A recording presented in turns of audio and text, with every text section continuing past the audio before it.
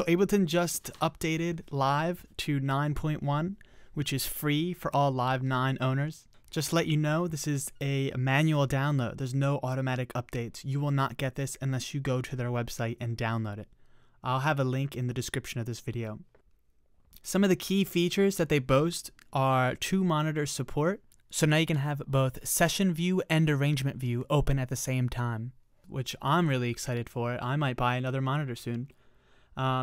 Another thing is faster rendering when you export your sessions.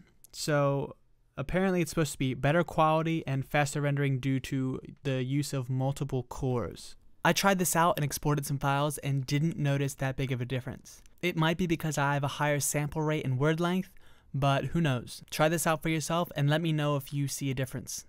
A few other things I noticed when I was checking out 9.1 are, let's see, in preferences, buffer size now has options that you can choose from.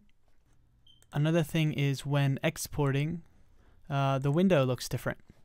It's slightly narrower and has some slightly different options, but for the most part it's the same. Now when you export, it'll show you the source sample rate and the target sample rate. So if you're recording in 48K and you mix down to 44.1, then it'll show that. Another cool feature is if you go to File, Open Recent Set, you now have the option to clear unavailable sets and to clear the entire list. Ableton has also changed their default presets for Auto Filter, EQ8, Saturator, Tension, Simpler, Sampler, Analog, Operator, and Electric. For a full description of all improvements and updates, I'll put a link in the description called 9.1 Release Notes. Okay, one last thing. Ableton's push controller has also been updated. They're introducing a brand new melodic step sequencer.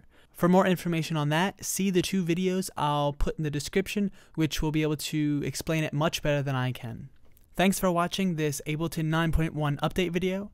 If you hear or see any important updates that I missed, then leave a comment below because I'd love to know about it.